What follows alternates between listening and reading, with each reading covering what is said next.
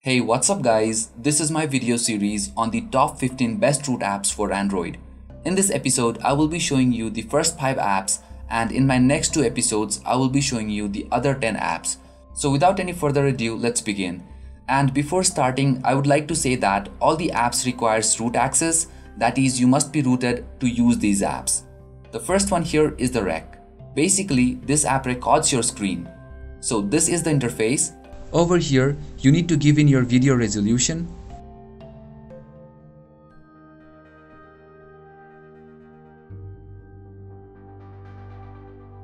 You can just give in your bitrate, the duration of the video. Since this is the free version, you are limited to 5 minutes of video recording. You need to get the pro version for unlimited recording. You also can check audio if you want to record the audio as well. Once done, you can just hit record and the recording will start.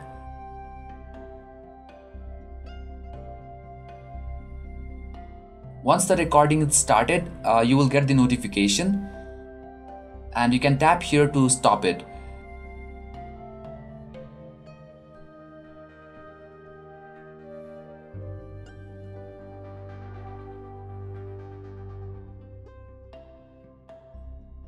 The recorded file will be saved on your internal memory inside the rec folder.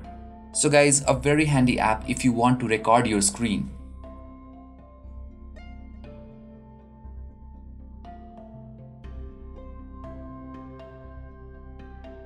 The next one here is the iFont. This app provides you with different fonts in various languages like English, Japanese, Korean, etc. So guys, you can choose your language from here and then select the font from this huge list. Select the one you like and hit download. So you get tons of fonts here. Just download the one you like. Once you have downloaded the font, you can just hit set and then grant the super user permission. So if you like to customize your system font, then this is the best app for you.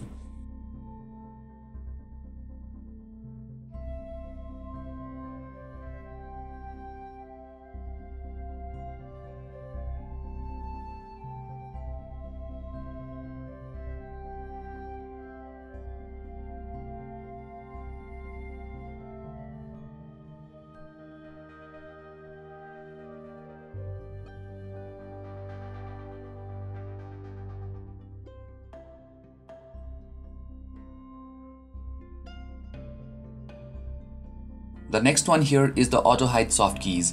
With this app, you can simply hide the soft keys from the screen. Most of the devices like HTC One M8, Nexus 5 and Nexus 7 comes with on-screen navigation buttons, which can be handy at times but are there even when you don't need them, like when you are scrolling on a web page or playing games, etc.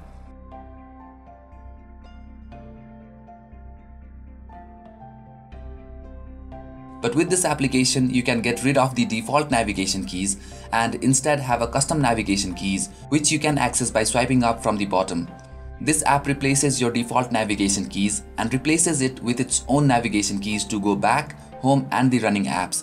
Not just the navigation keys, but this app also brings a very handy feature called screen off, which will turn off the display without having to press any physical keys. We also can select themes, like if you want the soft keys of Xperia or any other devices, you can do that from here. You can select the color of the quick bar, buttons, etc. The Pro version will provide you with additional features. So a very useful app for those devices having on-screen navigation buttons.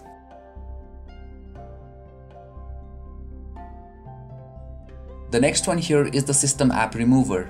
Basically, you cannot remove system applications that you get pre-installed with your phone. There are so many bloated apps that you get with your phone. So with this app, you can remove such applications. So guys, right now I'm using the Galaxy Note 3. As you can see, I cannot remove apps like S-Voice or any other apps like Chat On. So with this app, I can do that. Let me just show it to you.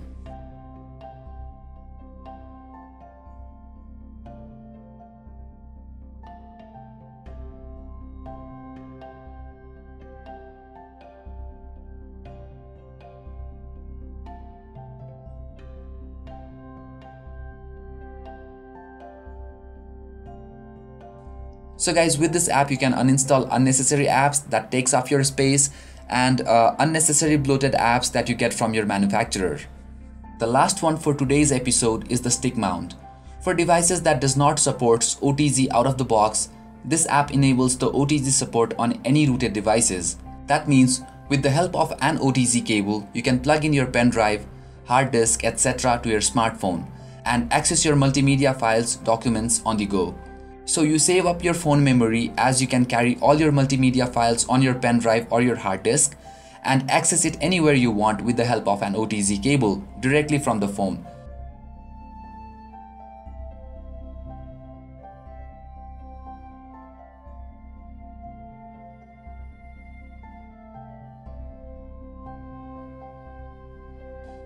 So that's all for this video, guys. Thanks a lot for watching. I'll be coming up with the next episode very soon. Stay tuned for that and you guys have a great time.